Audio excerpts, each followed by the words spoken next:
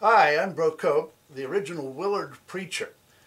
I have been preaching on campuses since 1977, and in that time I've come to understand that the crowds behave very similarly.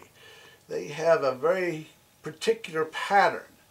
It is possible to predict the phases that a crowd will go through.